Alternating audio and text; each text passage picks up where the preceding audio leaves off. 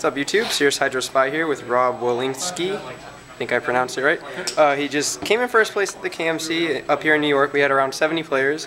Unfortunately, lost in top 8. So what were you running, Rob? I call it Greed 53. Greed 53, it's, huh? Basically just the Greed Dragons we played in Kentucky, but with green cards, Orions, and a lot of ramp. Alright. Just so you could do like the very early turn, just style on them before they get a chance to do anything with Skull Shatter and 9 drops. Alright. Anything you want to say about your tournament experience, or you just want to get into it? Didn't really have a hard time winning until round 6, I think. Was like 5 or 6 was like the first time I actually thought I was going to lose. The mono purple deck is a really bad matchup. You can't really deal when they just discard all your cards, but I still 2-wo'd. It was just like, it made things very difficult. That was like the first game that I thought like, I'm going to get 2-wood cream. I think your deck is very interesting, so how about we just get right into it? Explain whatever you feel needs explaining. How about that? Playing 3 Andromeda. It's simple. It's probably the second best card out right now. Debatable. Gets you, It's a very good card. It gets you 2 more shields, and you're probably not going to agree with the best card then. And just like the tap effects, no, it's just overall a nutty card. I agree. I think everyone does. The weird card is Orion. This card is randomly insane because people are afraid to kill it. A lot of decks aren't playing Root Trap, so you just play Orion very early with Mana Storms and all your mana ramp. You just start going in with Orions, and I know there was one game where I knew the kid had Terra Pit at least twice, and he just kept asking me like, how many yellow cards are in my mana and stuff, and he just didn't play Terra Pit because he was afraid I was going to hit something. Yeah, Orion can be a scary card, I bet. Yeah, and the tap 3 effect's really good. Like, I randomly like won a game because I had this Andromeda and Herald on the field, and it was just drop Orion, tap their guys, get Andromeda off Herald. It was just randomly insane. 3 Lyra, this is probably my favorite card in the deck.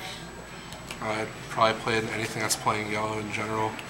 It just taps a guy, stalls for a turn, sets up your Herald play. 3 Stormspark Blast.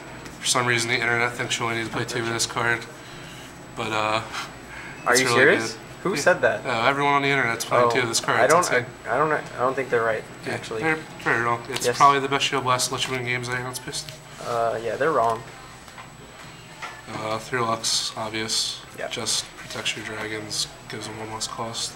On to the crazy green the weird section. stuff. 3 Kurragar.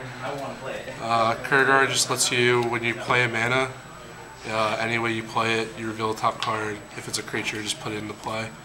You're playing 3, 6, 9, 12, 11 9-drop dragons, and so you could just like this card plus Mana Storm. I actually emailed Wizards and asked them about this card. You get 2, his effect twice. Yeah, that makes sense. Yeah, so you like if you have like a Crystal Memories and like a Mana Storm, like Crystal Memories, play Mana Storm, reveal top 2. It just like gets out of hand very quickly. One more question: if they like root for some reason, I don't know why they would do this. Say they like root trap your other guy, that's gonna trigger him too, right? If I have like Lux Kurragar on the field and they choose Lux, yeah, they'll just root trap Lux. That also randomly came up that Sprout was a shield blast. Yeah, I saw that. I was watching your game, and they just came at me, and then I was just like, oh well, I'm going to get stuff off this. I think you hit a Lyra, maybe, or nothing. One or the other. I think it was definitely something. I think it might have been a bird, but it's still better than nothing. Yes. 3 Root Trap. This card is just insane. Removal. It makes Lux do nothing. Everyone's playing Lux. True that, homie.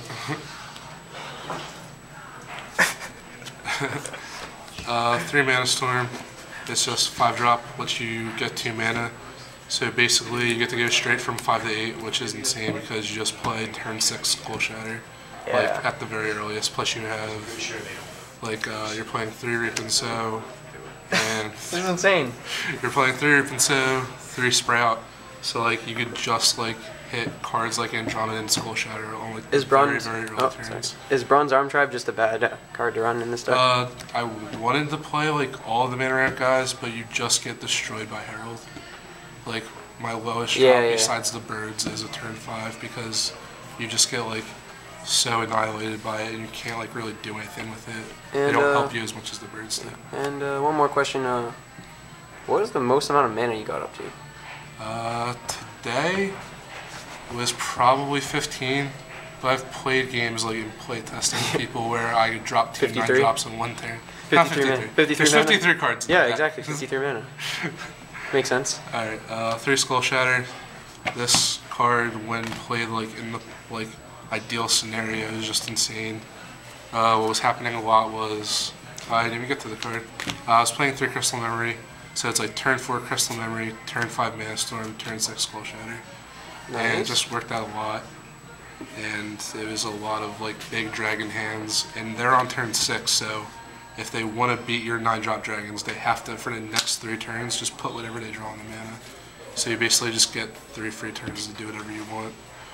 Yeah. 3 Terror Pit.